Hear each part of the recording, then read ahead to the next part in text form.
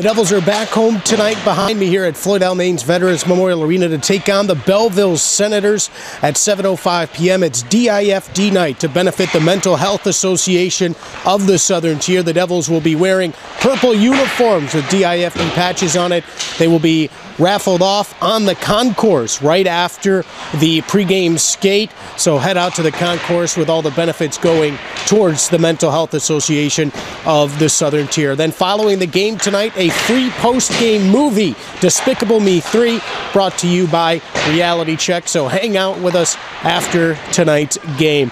Well, the Devils looking for win number 4 in a row tonight against the Sens. I got thoughts from head coach Rick Kowalsky about tonight. Yeah, you know, they're a different look, a little more passive defensively, but physically aggressive.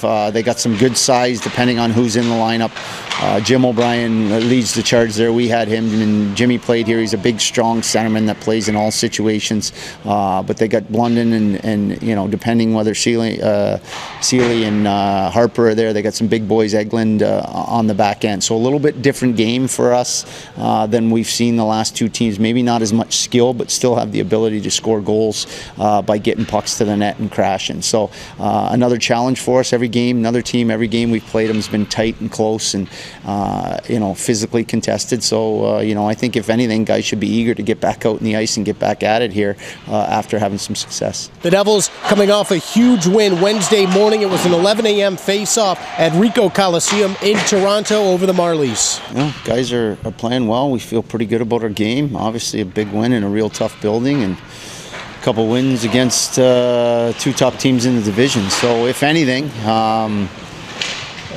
confidence should be high, but we've tried to make a point as a coaching staff to really identify how we've won hockey games, and that's from being hard physically and being hard to play against by playing tight as a five-man unit. And I think we've been good on both sides of the puck and playing fast, and it's something we've talked about and something we've seen from time to time all year, but the consistency to a man has been good with it, and hopefully we can keep it up. A lot of positives from the Devils lately. In Wednesday's game, Michael Latta had a goal and an assist, and then Christoph Berchi had a goal and an assist.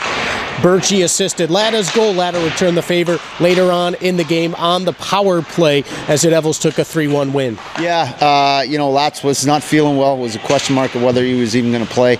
But he battled through it, had a big game for us, and then Berchi's, you know, and Lucia both look comfortable, more comfortable every game, and you know, we're rewarding them with ice time and minutes, and they give us certainly give us a level of skill and increase our speed up front, which has been a big part of why we've been able to win a couple games here. Ken Appleby in net, he's been solid for Binghamton.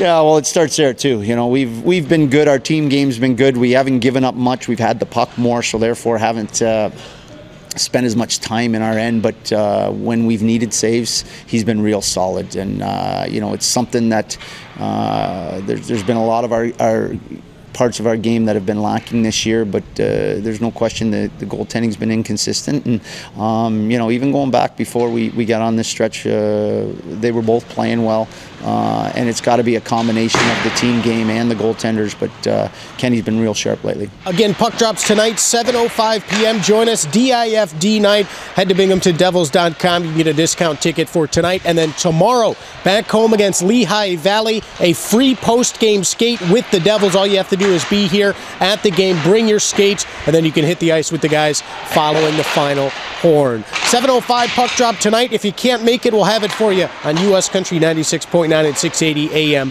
WINR beginning at 6:45 with the M&T Bank countdown to face off. For another edition of Devils Game Day from the Floyd in Binghamton on Devils Vision, I'm Rob Lapolis.